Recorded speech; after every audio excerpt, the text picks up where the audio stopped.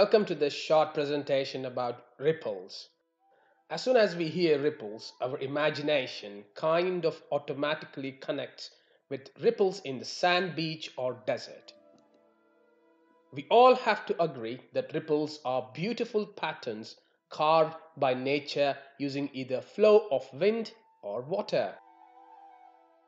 In deserts, the sand ripples are formed by redeposition of airborne sand grains that make an impact at a steep angle to the surface.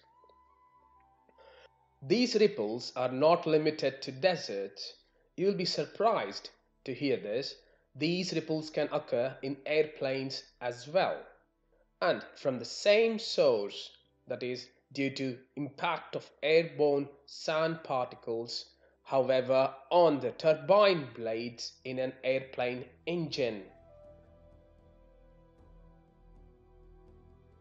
Turbine blades in an engine operating at temperature above 900 degrees Celsius are exposed to sand particles that escape through the combustion zone. It leads to loss of materials in turbine blades. Such a phenomenon is known as erosion. Understanding this phenomenon is important to improve the thermal efficiency and also engine life. By using Ducom air-jet erosion tester in the lab, we attempt to reproduce these ripples-like features on nickel-chromium alloy, a commonly used turbine blade material. Test method is quite simple. Silica sand particles of mean diameter of 50 micrometers were carried by compressed air through a tube that is heated to 1000 degrees Celsius.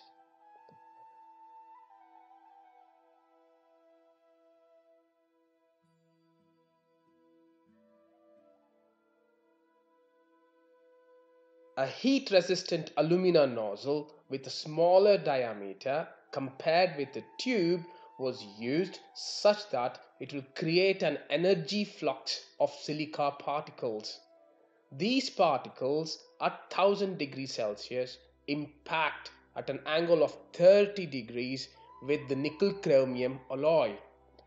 Here, nickel-chromium alloy was also heated to 1000 degrees Celsius.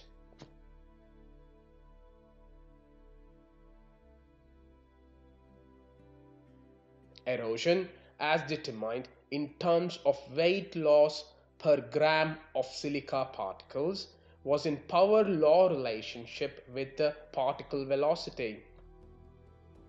The power exponent was 1.5. As this exponent being closer to 2, we could assume that significant part of the particle's kinetic energy was transferred into loss of material or erosion. Ripples were observed on these specimens at an entry zone and they disappeared over the travel path, leading to material removal and then the surface smoothing. These ripples were the result of particle impact that led to plastic deformation and lip formation, followed by cutting of these lips due to particle rotation. In the end, there was loss of material due to all this step-by-step process of particle impact.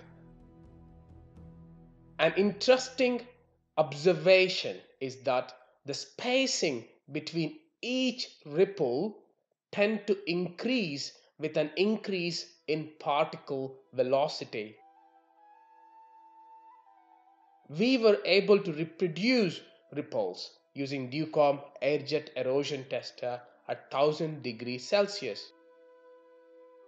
Although the ripples in sand deserts resemble that of ripples on nickel-chromium alloy, they do not have the same meaning. Ripples on nickel-chromium alloy are caused due to loss of materials whereas the ripples in the desert are due to redeposition of sand particles. It means that these beautiful pictures of ripples can be a source of failure for a materials scientist.